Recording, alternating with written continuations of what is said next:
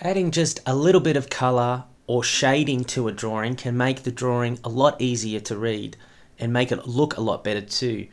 Let's have a look at that as an example. So here's an existing site plan.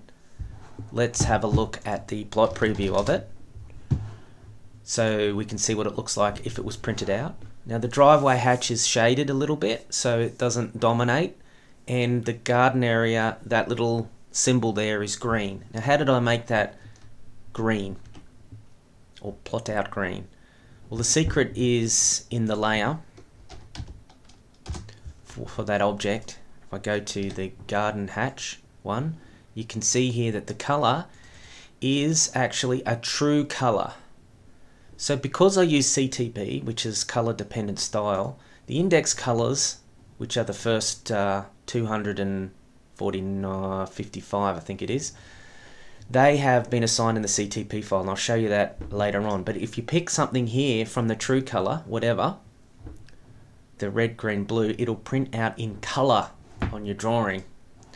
So that's how I make that color. Now how about shaded? So if I go over to the proposed site plan, it's traditional drafting or a drafting standard to make a shaded existing so that the new pops out. So have a look at this. So here now you see that all the existing is shaded and only the boundary is black and sticks out, and the proposed is black, and I've got a fill in there of a cream color, which is the render color of this replacement fence. So how did I make that happen? Well, once again, it's in the layer, but I've done something different in this. I could have used a true type color, but I have got it on a layer here and the color 9.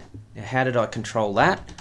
So if I go to plot in the CTP file, if you go to color 9, you'll see that here it's got screening at 40%.